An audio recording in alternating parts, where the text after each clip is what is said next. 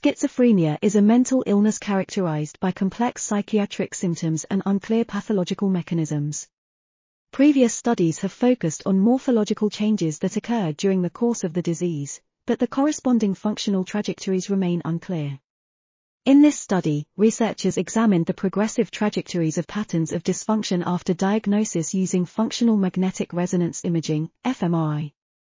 They found 5 distinct stages of symptoms and fMRI patterns, which were associated with clinical symptoms and gene expression data from the Allen Human Brain Atlas database.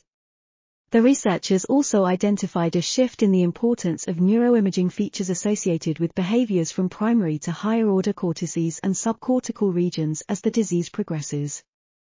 Additionally, they discovered that genetic factors related to neurodevelopment and neurodegeneration may play a role in the progression of schizophrenia.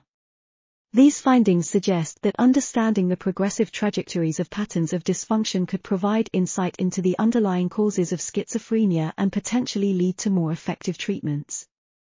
This article was authored by Sisi Jiang, Huang, Jingyu Zhou, and others. We are RTCLTV, links in the description below.